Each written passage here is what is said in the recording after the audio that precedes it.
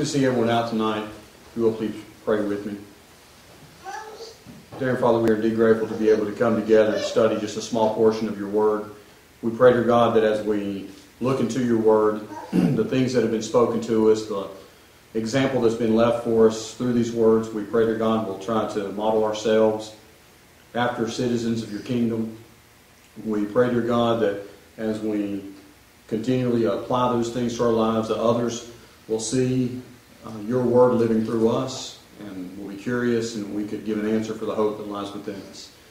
We know, dear God, that even though we strive to be as close to the example as we possibly can, we know many times we do falter. We know you're a loving God, a caring God, one that is just as quick to forgive as we are to repent. So we pray, dear God, for the humbleness of mind that we would repent of those things that so easily entangle us. We thank you for the sacrifice of your Son, his willingness to die on behalf of our sins, and his willingness to obey you all the way to the point of death. We praise his name. We thank you so much for each other also, and us being able to lift each other up during the middle of this week. We pray to God that as we disperse out of here, that we'll continue to remember the things that's been spoken to us, continue to apply them to our lives so that others may see. In Christ's name we pray. Amen. Amen. All right, go ahead and turn to John chapter 3. That's where we'll be our base text, and we'll have another one coming up here shortly. Of course, we're going through the book of John, John chapter 1, John chapter 2. We've gone through some of the questions that, just to kind of revisit a little bit, was in John chapter 2 was the first time that we see a miracle in public done by Jesus. And what was that miracle? Water. Yeah, turned the water into wine. He picked a wedding ceremony. And we discussed a little bit about his discussion with his mom.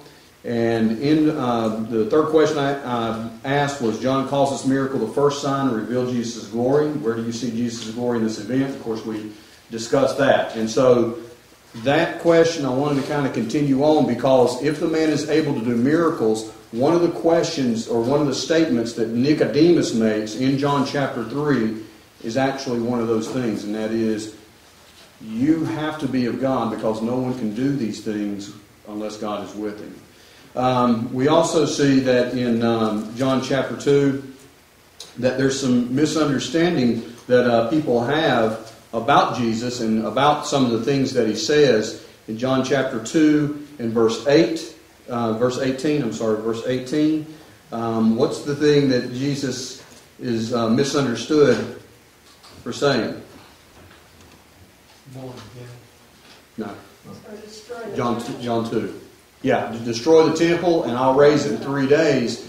Now, later on, we see that, and I tried to point out how that statement was such a pivotal statement, because it continues to go through, even after Jesus died, buried, resurrected again the third day, then it came to light. And it was also one of the things while he was there on the cross that they mocked him with.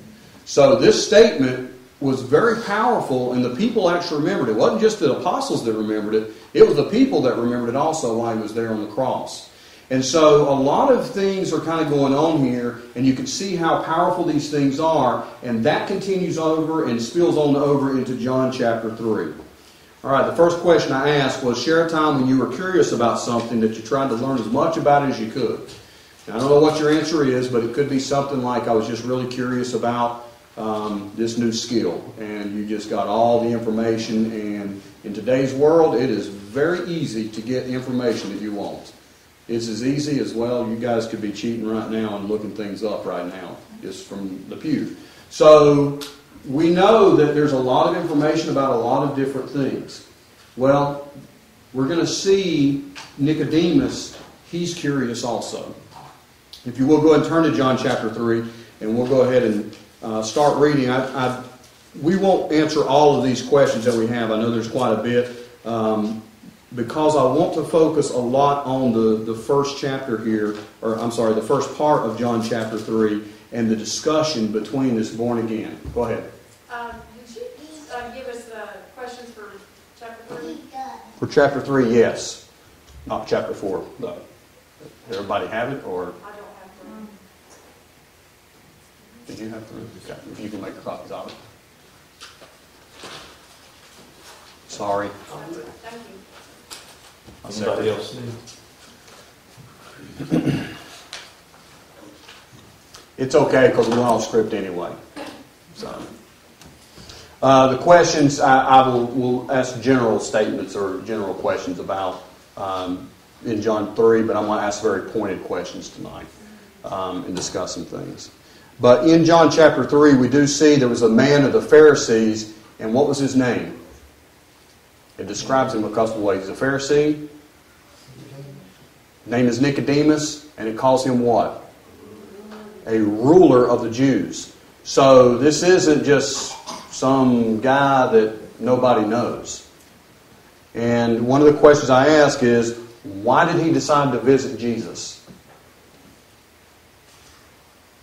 He was curious. He was wanted curious. to have a personal interview, evidently.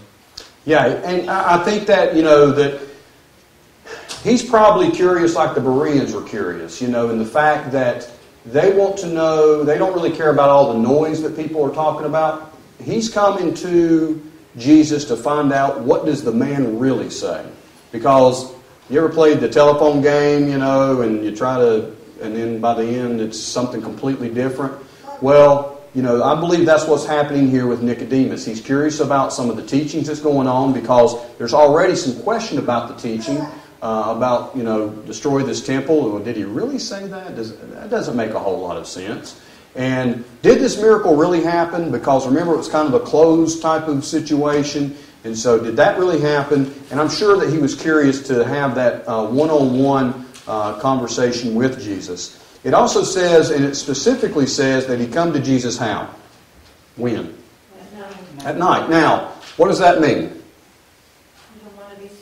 Doesn't want to be seen. Could be he had a long day at work. I think specifically he didn't want to be seen, or else it wouldn't have said by night. If it just he had a long day at work, it probably would have said something like that. But, he's curious enough that he is at least coming to Jesus, but at night. So that there's not really a whole lot of question about his loyalties to the Jewish religion. And I believe that has a lot to do with it. Because remember what he's called. He's called a ruler of the people. Now, if you see a ruler of the people going to this man, what's that going to mean? Yeah, everybody else is going to kind of follow along also. And he's just curious. He doesn't really know yet. Go ahead. Well, I was thinking, how many times has it been said that there were people that believed, but they didn't say anything because they were afraid they'd be pushed out of the synagogue? Mm-hmm. So yeah. He, in all probability, he was thinking, hey, I need to find out about this guy before I make any kind of, declaration, because I don't want to get everybody mad at me for no reason. Exactly. And if you forward on to John chapter 12 and verse 42, it says, nevertheless, all these things that were being done and said, it says in John chapter 12 and verse 42, nevertheless, many, even of the authorities or the rulers, believed in him, but for fear of the Pharisees, they did not confess it, so they would not be put out of the synagogue. So things, at least in John chapter 12, they had gotten to that point. Now, there's probably some discussion already that's starting to happen between the Pharisees and, amongst themselves about who is this guy. And we're not too much into the story yet. Go ahead. I know it doesn't say anything, but there has been, I've heard some speculation that Nicodemus may have been a member of the Sanhedrin. I don't know. It says he was of the Pharisees. So that if he, was that big a deal, then, he definitely would have been cautious. Well, and if we look up Nicodemus, he does show up a couple of times, specifically whenever they're ready to go after Jesus. He says, now wait a minute, doesn't our law say that, so he's at least has some influence over that. It could be that he was part, I don't know, it didn't say that, so we just have to we have to have speculation on that. As I said, it's just been, maybe this could have been, Yeah. And also Nicodemus comes at the very end also. His story doesn't end just with that either.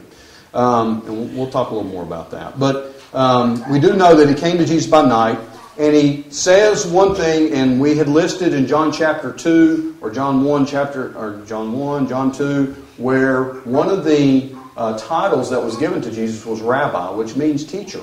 So he comes up to him. He's at least recognizing the authority that Jesus has in the fact that this carpenter is actually a teacher of the law. But he says, we know that you have come from God as a teacher. Now, if we look at that statement, we know that you came. And we look at John chapter 12, verse 42, many of them believed, but they weren't going to say anything. So what has been the discussion that's been going on amongst the Pharisees about this man Jesus? Obviously, they consider that he may be from God, that he does teach, Right. from the law and everything, and so, they're kind of flummoxed. Yeah, and I mean, again, what they are doing is they are questioning whether or not he is from God, but he makes this statement, we know you're from God, and he says exactly this, we know that you are God, that you have come from God as a teacher, for no one can do these signs that you do unless God is with him. Now, again, he makes that statement, but in the same vein, he's coming to him at night. So, this is a torn man. And I believe that's what we can see of Nicodemus. He's really wanting to, really kind of be a follower, I believe. But at the same time, I'm not really willing to give up everything that I have currently. And isn't that how we are also? I mean, so it's easy for us to just say, Nicodemus came at night, I wouldn't be embarrassed and all that. But we see that in ourselves as well with everything that we have to give up. And are we willing to give it up? But a couple of other notes. In John chapter 9, you don't have to turn there, but in John chapter 9 and verse 29, we know that God has spoken to Moses, but as for this man, we do not know where he comes from. Now, Nicodemus has already said in John chapter 3 that the Pharisees know that he's from God, but later on in John chapter 9, they said, we don't know whether he's from God, but this is a public statement that they're making. So it's much different when you have that private, one-on-one, and then the public, and in the public eye. What can we learn about teaching in that?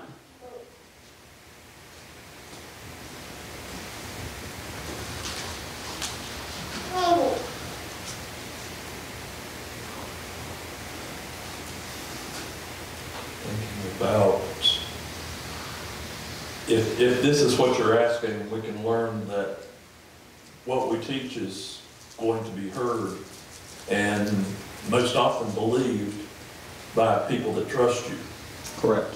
Where the Pharisees were saying this thing that was false, and even though they may not have believed it, they were saying it. Yeah.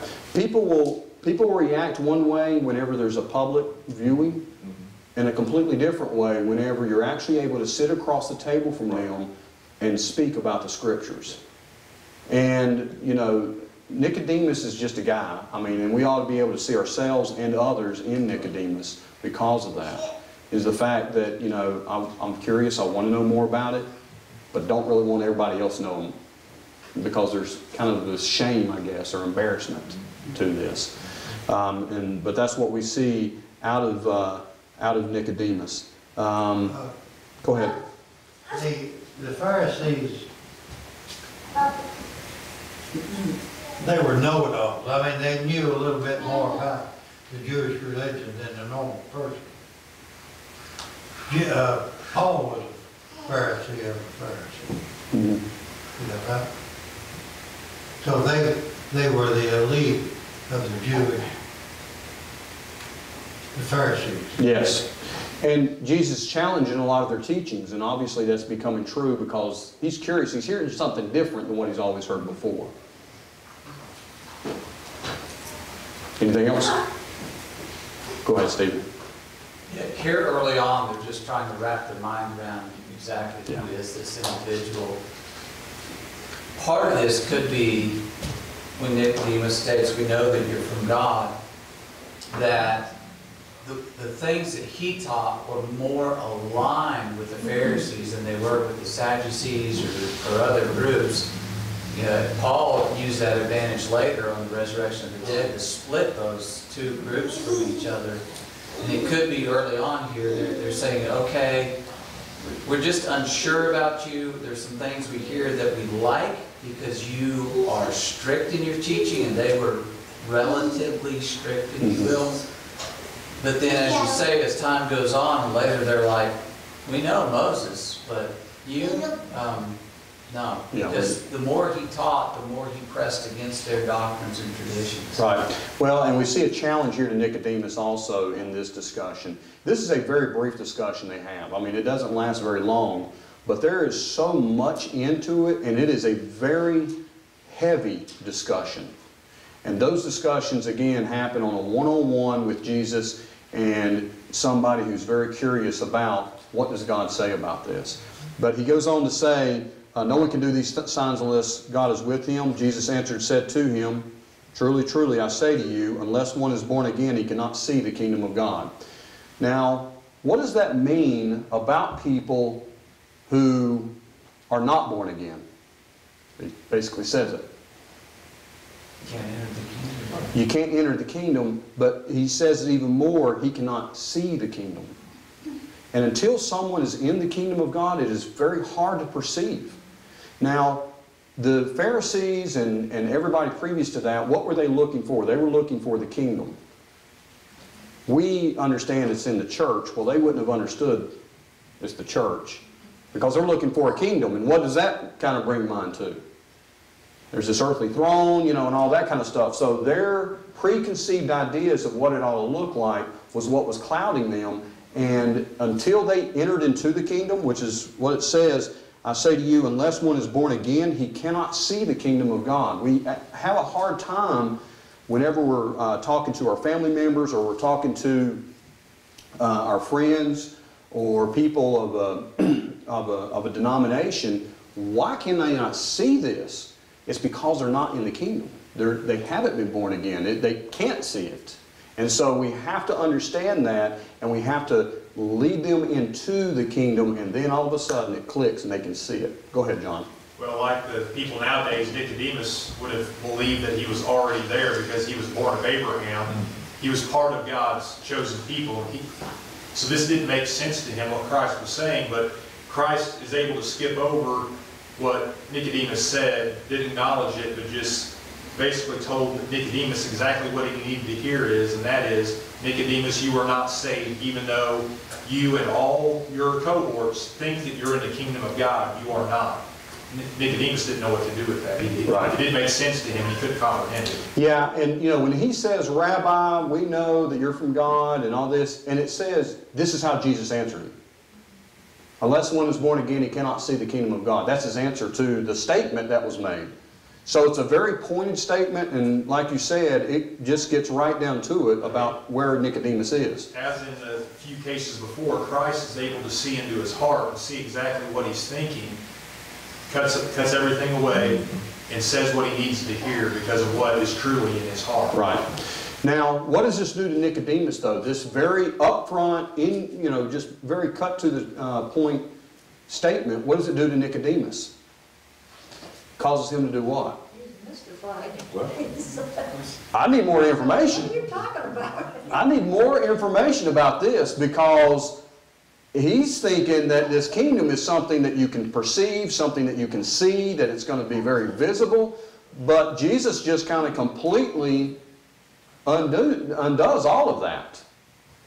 Unless you were born again, you cannot see the kingdom of God. You cannot perceive it. It is, And so Nicodemus says to him, well, how can a man be born again when he is old? He cannot enter a second time into his mother's womb to be born, can he? So was this a new concept that he had just heard? Yes. Obviously it was. Obviously it was. And so whenever when we know that because of the question, but the question that he asked shows something about Nicodemus also, is that he's kind of self-reflective, and he wants to do what? He wants about this kingdom. What does he want? No more about it. I want to know I want to know about the kingdom of God. And if you're telling me, and I've just admitted that you're from God, and no one can do these signs except God is with him, so your teaching is obviously from God, then your statement about someone being born again, if they are not born again, they cannot see the kingdom of God, how do I do that? That's his question. Explain this to me, please. And so it shows that his interest is in the kingdom of God, and also his interest also is, I may not be there because I'm not seeing the kingdom of God. So, you know, he's starting to kind of roll on this statement with this question. He cannot enter a second time into his mother's womb, can he? And Jesus answered, I say to you, unless one is born of water and of the Spirit, he cannot enter to the kingdom of God. Now, there we talk about the entering. It was two different words that he used there. First of all, if you're not in it, you can't see it. But in order to get into it, you have to be born of the water and the Spirit. Now, for a long time, and I still hear people today teach that this is teaching about water baptism. I do not believe that it is. I believe he's just telling him it has to be of God. The reason I say that is because if you skip on down, Nicodemus in verse 10, Jesus answers and said to him, are you the teacher of Israel and do not understand these things? So he's kind of baffled as to how Nicodemus cannot understand what he's talking about. The only baptism that Nicodemus would have been familiar with would have been what? The Red Sea. The Red Sea or John's baptism. And we know both of those are not being baptized for the remission of sins like what we read about in Acts chapter 2 verse 38. So Jesus should not have been perplexed that he wouldn't understand something that has not happened yet. Go ahead. I would disagree with that. I kind of figured you would. So. Yeah. Jesus is teaching and baptizing people as John was doing. And John's baptism was before the cross of Christ. But people who submitted to it and died before that time would have received the remission of their sins upon the death of Christ. And here, he's explaining this is how you get into the kingdom. If you refused either the baptism of John and or the baptism of Christ while they were on earth, you are not going to get into the kingdom. Correct. Now, when the apostles came along, if you then accepted their teaching, you would get into that kingdom. So either way you go, whether it's talking about John, or talking about Jesus, or what the apostles preached in the Great Commission, water baptism was essential. And as in Titus chapter 3, he talks about the washing of regeneration and renewing of the Holy Spirit. It's the same concept of the Spirit teaching what you must do, that it includes water baptism. Yes. I agree with what it says about the water. I don't think it's physical water, though, and here's why. Because if you continue on in this discussion, the discussion doesn't just stop right here. The discussion continues on about how the wind blows and all this kind of stuff. If you turn back to Ezekiel chapter 36, which is kind of the next base text I want to turn to and look at, he talks about sprinkling with water, about cleansing Israel with water, and he also talks about whenever the Spirit of God moves upon, or how it moves. Go ahead and turn to Ezekiel chapter 36. And to me, if Nicodemus was a teacher of the law, he would have understood Ezekiel 36 and the beginning of Ezekiel chapter 37. In Ezekiel chapter 36, we'll start in verse 28. You will live in the land that I give to your forefathers, so you will be my people, I will be your God. Moreover, I will save you from all your uncleanliness, and I will call you for the grain and multiply it, and I will not bring a famine on you. I will multiply the fruit of the tree and produce of the field, so that you will not receive again the disgrace of famine among the nations. Then you will remember your evil ways and your deeds that were not good, and you will loathe yourselves in your own sight for your iniquities and your abominations. I am not doing this for your sake, declares the Lord God. Let it be known to you, be ashamed and confounded for your ways, O house of Israel. Thus says the Lord God, on the day that I cleanse you from all your iniquities, I will cause the cities to be inhabited, and the waste places will be rebuilt. The desolate land will be cultivated instead of being desolation in the sight of everyone who passes by. Then they will say, this desolate land has become like the Garden of Eden, and the waste, desolate, and ruined cities are fortified and inhabited. Then the nations that are left around about you will know that I am the Lord, have rebuilt the ruined places and planted that which was desolate. I am the Lord, have spoken and will do it. Thus says the Lord God, this I will also let the house of Israel ask me to do for them. I will increase their men like the flock of sacrifices, like the flock of Jerusalem during her appointed feast, so that the waste cities may be filled with flocks of men, that they will know that I'm the Lord. So he's going to restore Israel, and he's going to restore them for his name's sake, because they've made a mess of his name. And that's really kind of the discussion that happens. Excuse me. But if you back up, in part of that discussion of how he's going to do this, in verse 23, I will vindicate the holiness of my great name, which has been profaned among the nations, which you have profaned in their midst. Then the nations will know that I am the Lord, declares the Lord God, when I prove myself holy among you in their sight. For I will take you from the nations, gather you from all the lands, and I will bring you into your own land. The next verse, verse 25, says, then I will sprinkle clean water on you, and you will be clean. I will clean you from your filthiness and from all your idols. And so basically he's going to clean them, and he talks about this water that he's going to use. Later on in the discussion of John, and there in John 3, he continues on in Ezekiel chapter 37 when he says, and if you understand what's being spoken of, it's the valley of dry bones, where you had all these dry bones, and he was told to prophesy, you know, are these bones dead? Yeah, they're dead. Are they dry? Yeah, they're dry. And can you bring them back to life? In verse 7, so I prophesied as I was commanded, and as I prophesied there was a noise, and behold, a rattling, the bones came together, bone to its bone, and I looked, and behold, sinews were on them, and flesh grew, and skin covered them. And then he goes on to say in verse 9, then he said to me, prophesy to the breath, prophesy, son of man, and say to the breath, thus says the Lord God, come from the four winds, O breath, and breathe on these slain, that they come to life. So I prophesied as he commanded me, and the breath came into them, and they came to life and stood on their feet, an exceedingly great army. It seems to me that that discussion is happening in John chapter 3, in the fact that a person cannot enter into the kingdom of God. They are dead. They are as dry bones. They cannot enter into the kingdom of God until they are born again, just like these dry bones were brought back together. But they cannot do that without water, and that is the cleansing that happens here in Ezekiel chapter 36, and the Spirit.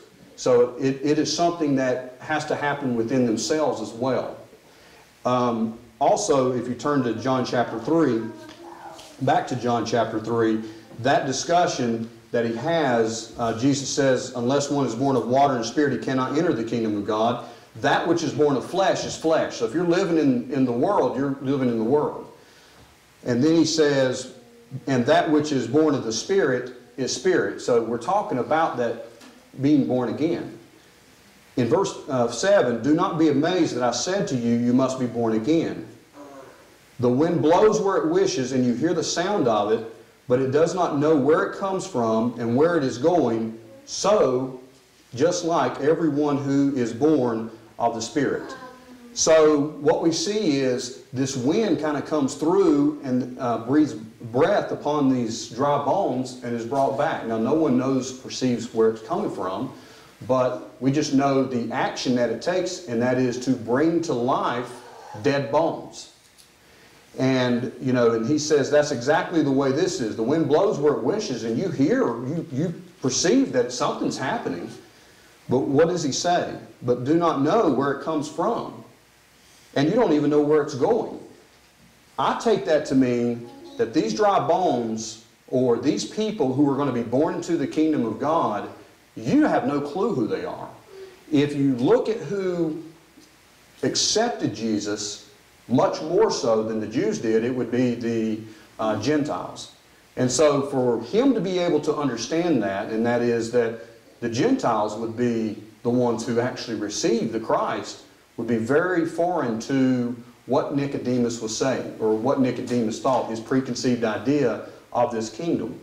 Again, that's complete speculation, but to me, it fits more in line with why he's kind of surprised that Nicodemus doesn't understand this. I don't want to make it a point of contention, but you know, that's my understanding of Ezekiel chapter 36 and 37 is actually what's being discussed here, which is why he would be surprised. How can you be a teacher and not understand these things? I'll open up the discussion. Okay. Go ahead. First of all, I just want to clarify for everyone, you're not, definitely not denying baptism. No, not at all. Right. Not at all. You're just saying you see an alternate explanation of what's going Correct. on here.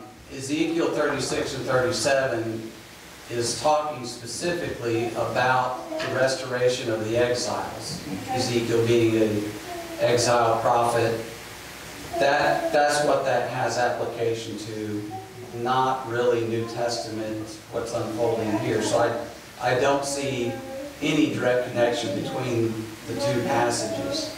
The part about the wind blows where it wishes, the Lord's just taking a common everyday thing that they would see. You know, the wind blows, you can't see air.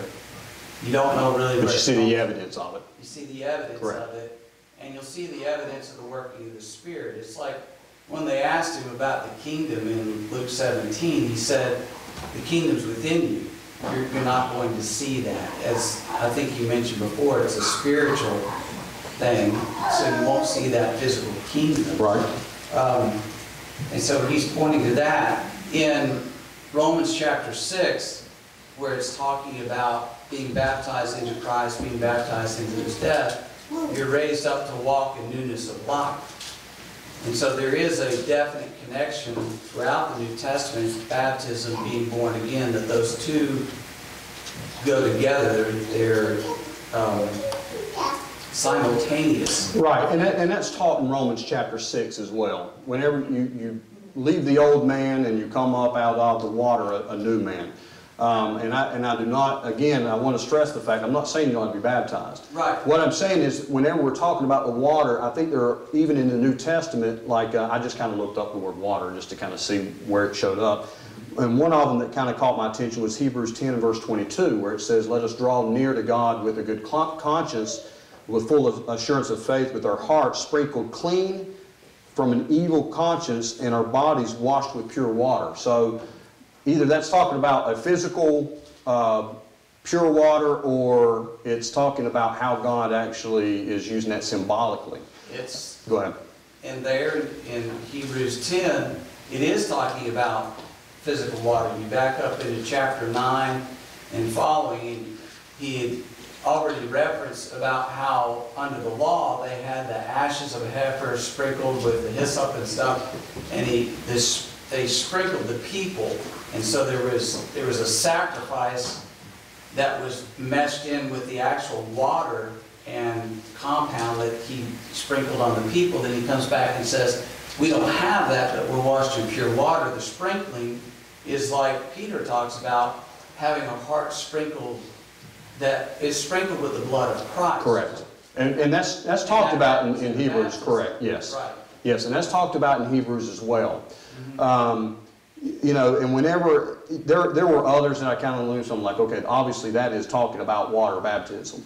But with this one, in John chapter 3, I'm going to kind of stand on my Ezekiel 36 and 37 understanding. But again, I'm not at all saying you don't need to be baptized into water for the remission of your sins, because that is clearly taught and clearly observed in the New Testament, specifically after Jesus' death, burial, and resurrection. You know, even the question about with John's baptism, even if Nicodemus was familiar with it, we do see later on that baptism is kind of null and void. You can't continue to teach the John's baptism, because Paul taught you can't do that. You got to be rebaptized in the name of Jesus or by his authority. And so whether or not it's being discussed here, I'm not that convinced that water baptism, that what we talk about in the New Testament water baptism, pre or after Jesus' death, burial, and resurrection is being discussed here, I'm not that convinced, but I'm certainly not going to make it a point of contention. Right. So, I'll go give ahead. you one more footnote. Go ahead. To check out. When they asked him, when they asked John about, you know, are you the Christ? Are you Elijah? And they come back in John 1:25, when he said, no, I'm not him, they asked him, why do you baptize if you are not the Christ, nor Elijah, nor the prophet? So I would submit to you, the Jewish rulers, They probably were looking for that. they understood that baptism in some way was related to Elijah, which was, of course, John, but that's another discussion about how the concept of it here. You know, they understood it had something to do with the Christ. And I would take that closer context with John 3 versus something in Ezekiel. Okay. Anything else? Go ahead, Paul. All that is necessary, but we haven't got, the scriptures haven't got to where our minds is. You know, Paul being struck on blind and 3 days fasting, it took him a while to get to us. Now this is a personal conversation right here, just one-on-one. This Pharisee thing, I mean, they were really, that was the problem Jesus had. These Pharisees was holding to that law that never was meant to be. Well, they were holding to preconceived ideas, just like many of us do as well. Yeah. And because of those preconceived ideas, it's very hard to understand some of the teachings. And they had elevated their belief. Correct. Okay. Yeah. Now, I believe that's what we need to understand reading this. Yeah. Again, the personal discussion that's happening here between Nicodemus is obviously causing Nicodemus to question some things about the kingdom and his idea of the kingdom, his idea of how to get into the kingdom, and also his idea of because we see that this discussion that he has with his misunderstanding of what Jesus just said. And again, you know, Jesus is kind of baffled as to how he can't understand what he just said. Now, we have the advantage of, we can say, well, let's turn to Acts chapter 2, verse 38. You know, we kind of have that advantage of the future of Nicodemus, and we can kind of look back and say, well, he's a teacher of the law, how could he not get it? You know, but understanding what Nicodemus would have known, what he would have been looking for, his idea of who the Christ was, you know, probably played a lot into this conversation. And a lot's not stated for us. Like I said, it is a very short conversation, but obviously a very heavy conversation, because we're talking about one being born again, one being able to see the kingdom, one being able to be inside the kingdom, and something that was so bizarre to a Pharisee that he just couldn't get his mind wrapped around it. And we're talking about a teacher of the law, one that should have known. All right, so in verse 7 he says, do not be amazed that I said to you, you must be born again. So don't be clouded by that. And then the wind blows where it wishes, you hear the sound, but do not know where it comes from and where it's going. So is everyone who is born of the Spirit. And again, when we're talking about born, if you look up that word born, you're going to see that a lot just in this discussion that we just had. You got to be born again, you got to be born of the water and the Spirit, you have to be born of the Spirit here in this also. Then Nicodemus says to him, you know, how can these things be? He's really not understanding what Jesus is talking about here. And so that's when Jesus makes this statement. Jesus said to him, are you the teacher of Israel and do not understand these things? Truly I say to you, we speak of what we know and testify of what we've seen, and you do not accept our testimony. And here's why. If I told you earthly things and you do not believe, how will you believe if I tell you heavenly things?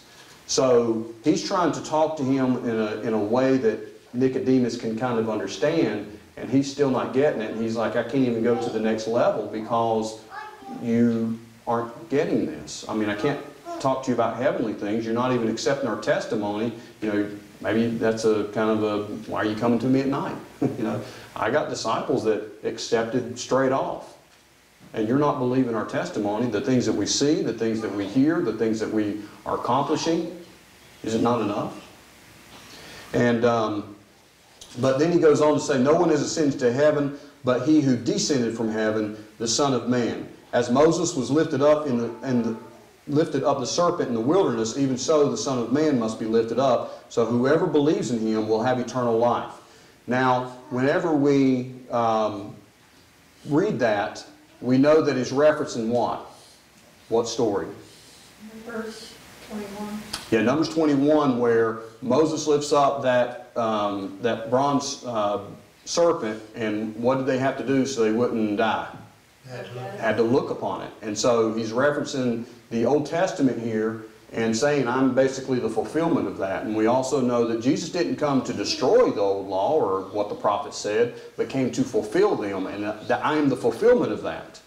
And so when we see him say this, he makes that other parenthetical statement, so, in verse 15, so that whoever believes will in him have eternal life. So it is the only place that you can look to in order to have eternal life. There's no other way to get eternal life. Now, with this discussion of eternal life, and what were they just talking about? Being born again into what? Spirit. Being born again into the Spirit, but in getting into what? Into the kingdom of God. And so now it's like he almost switches gears, but he really doesn't, does he? He's talking about the exact same thing. So being in the kingdom of God is what? Leading to eternal life. You are looking unto Jesus for eternal life. And again, Nicodemus, you can see the confusion that he's having, and Jesus is trying to explain. He's going back to the Old Testament. He's trying to explain to him what he's talking about, and yet we just never really kind of come to a conclusion whether or not Nicodemus gets this or not. Now, some scholars have said verses 16 through 21 is not Jesus stating these statements, but they are John, the writer, making these statements. And I kind of agree with that, because if you go back to John 1, he starts to kind of repeat some of the things that we read in John chapter 1. It's neither here nor there, it's still inspired. But a lot of people will still have it in red in their Bibles. And if you read that, it does kind of break away from the discussion that's happening. For God so loved the world that he gave his only begotten Son, that whoever believes in him should not perish but have eternal life. For God did not send the Son to the world to judge the world, but that the world might be saved through him. He who believes in him is not judged. He who does not believe has been judged already, because he has not believed in the name of the only begotten Son. This is the judgment, that the light has come into the world, and men love the darkness rather than the light, for their deeds were evil. For everyone who does evil hates the light and does not come to the light, for fear that his deeds will be exposed. But he who practices the truth comes to the light, so that his deeds may be manifested as having been wrought in God. Now, that to me, whether you believe Jesus or John wrote it, to me, that whole statement has to be taken as the complete statement, not just one part of it. And what part am I talking about that's usually taken by itself? John chapter 3 and verse 16, and what's taught? Believe you're saved. If you believe you're saved. Well, it just so happens we agree with that. However, you got to be able to qualify what that belief is. Because as the thought continues on and it progresses, we see something about these believers. And what do these believers do? They go where? Well, they go to baptism, but they go to where the light is. And it goes on to say, everyone who does evil hates the light and does not come to the light, for fear that his deeds may be exposed. But he who does what? In verse 21. Comes to the light, practices the truth, and actually doing what is being stated by the light, has been, so that his deeds may be manifested as having been wrought in God. And so that whole scenario there, or that whole statement, has to be taken for everything that it's worth, and that is, it is a complete thought from 16 to 21. Now, the thought starts in verse 16 because he says the word for. So if Jesus was the one making the statement, he's saying because of what I just stated. If it was John making the statement, then it's just John saying because of the conversation that just transpired, God so loved the world that he gave his only begotten Son, that whoever believes in him should not perish but have eternal life.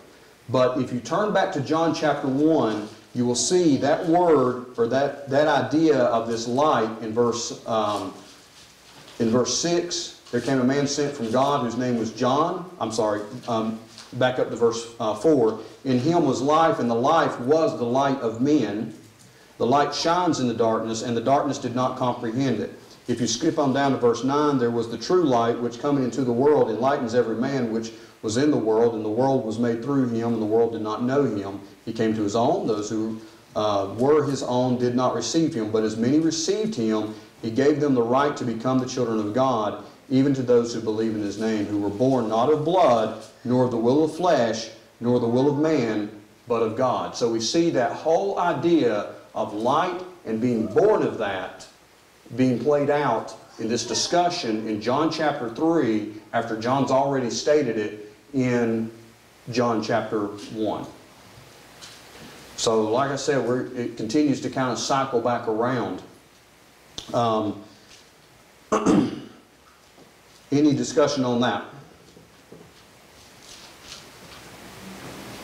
I would link with you 16 to 21 is the Apostle John's commentary on what's above it. It Right. fits with that. He's almost like giving a recap, summary, application. Yeah, to me it's kind of a summary of what just happened, or a reiteration of what just happened, or what was being discussed. And again, when you match it up to John chapter 1, it's almost hand in hand with John chapter 1 as well, talking about being born of God and then also the light. And I also believe that John chose this very thing because of the discussion in John chapter 1. He's trying to prove that Jesus was the light, that Jesus taught that you had to be born of God, and here's how this was the discussion that happened between Jesus and Nicodemus, discussing that very thing. Anything else? All right, we're very quickly running out of time, so let's go ahead and move on into verse 22. After these things, Jesus and his disciples came into the land of Judea, and there he was spending time with them, and he was baptizing. And that was to your reference that you mentioned earlier, Stephen. John was also baptized in Enon near Salem because there was much water there, and people were coming and were being baptized, for John had not yet been thrown into prison. So in this commentary that John is saying is that there's an expectation. Everybody already knows John is going to be thrown into prison. He's just saying this is previous to that. Verse 25, therefore arose a discussion on the part of John's disciples with a Jew about purification. And they came to John and said to him, Rabbi, he who was with you beyond the Jordan, to whom you have testified, behold, he is baptizing, and all are coming to him. John answered and said, a man cannot receive anything unless it has been given to him from heaven. You yourselves are my witnesses that I did say, I am not the Christ, but I have been sent ahead of him. He who is the bride is the bridegroom, but the friend of the bridegroom who stands and hears him rejoices greatly because the bridegroom's voice. So this joy of mine has been made full. He must increase, but I must decrease. And so these statements that are being made by John is because of a discussion about, well, they're baptizing over there also. Why are they baptizing?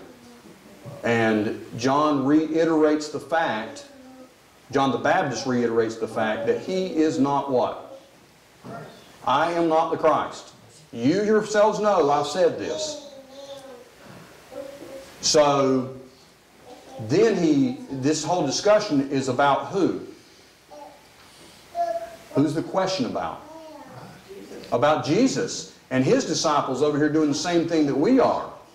So, and he says, hey, I'm not. But he goes on to say that he's excited because he understands what's happening. In verse, he gives the illustration of the bride. He who has the bride is the bridegroom. But the friend of the bridegroom, well, is he just mud? No, I mean, he's excited for the bridegroom. And so he kind of understands a little bit about what's going on, but he makes this statement at the very end, he must increase, but I must decrease. And so whenever he says he, who's he talking about? Christ. That was the question that they had. So they clearly know at this point that John the Baptist is saying, that's the Christ, I'm not, I have prepared the way, it's time for me to start to bow out of the story. All right, verse 31. Again, you could say this is kind of a, John the writer kind of stepping back in and being the narrator. He who comes from above is above all, and he who is the earth is from the earth and speaks of the earth. He who comes from heaven is above all. What he has seen and heard of that he testifies, and no one receives his testimony. He who has received his testimony has set his seal to this, that God is true. For he whom God has sent speaks the words of God, for he who gives the Spirit without measure. The Father loves the Son and has given all things into his hand. He who believes in the Son has eternal life, but he who does not obey the Son will not see life, but the wrath of God abides on him. So this statement again is being made, and it almost seems a lot like what we just read in John chapter 3, verse 16 through 21, whenever it comes to this idea of believing and obeying, because that's exactly what he says, and those are two different Greek words. The King James will put both of them as believe in verse 36. He who believes in the Son has eternal life, but he who does not believe the Son will not see life. Those are two completely different Greek words, though. And the newer translations correctly translate it as obey in the second one. So what does that mean about belief? It is obedience. It is something you must do. It's not just the mental ascension that many people believe is being taught there in John chapter 3, verse 16. So all of this, the whole chapter goes hand in hand with this idea of who Christ is, of the questions that the Pharisees have of him, specifically of Nicodemus, some of the discussion about the kingdom, how to get into the kingdom, some of the discussion about who Christ is, what his purpose is, and all of that's being discussed here also. In verse 36, to me, when it's translated correctly out of the Greek, the way that it's supposed to, is certainly teaching that belief and work go hand in hand, that they are one and the same. We see that throughout the Scriptures. There is no Scripture that is ever taught that says all you have to do is have a mental ascension, that Jesus is the Christ. That's all you got to do. So, as we continue on, I want to continue to stress that point, because if you study with your friends out of denominations with the book of John, they're going to tell you that word belief shows up throughout. You have to understand what that definition is. And there it's clearly defined for us in verse 36. If you believe in the Son, you have eternal life. But if you don't obey, you do not have eternal life. They are interchangeable with each other. Go ahead, Yogi.